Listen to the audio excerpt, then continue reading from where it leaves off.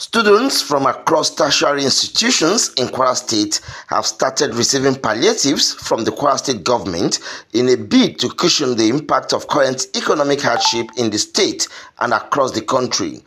Governor of the state, Abdurrahman Abdulrazak, who was represented by the State Commissioner for Youth Development, Nafisat Bugay, while flagging off the distribution of 50,000 cartons of noodles to support students across state, federal and private tertiary institutions, said the palliatives are temporary measures initiated as parts of ongoing interventions to alleviate the suffering of the masses, particularly students. Has asked me to inform you that government will continue to support the citizenry through this moment and always. Palliative are only temporary measures to show that we care. This achievement underscores our governor's dedication to the well-being and prosperity of Kwara students. As we distribute this food palliative, let us remember the importance of solidarity and compassion, especially during this holy month of Ramadan.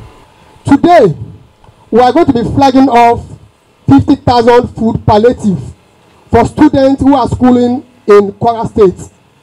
This palliative is meant for both indigenous and non-indigenous students. This can only happen in the state whereby we have a governor who is not sentimental when it comes to students welfareism. Some of the students, while appreciating efforts by the state government, say the food palliatives will go a long way to bringing relief to students. On behalf of the students of universities in Kwara State, we extend our sincere gratitude, sir. Your impactful initiative across the state are evident to all Kwarans and Nigerians. I wish to specially commend you for initiative to bring relief to the students in Kwara State.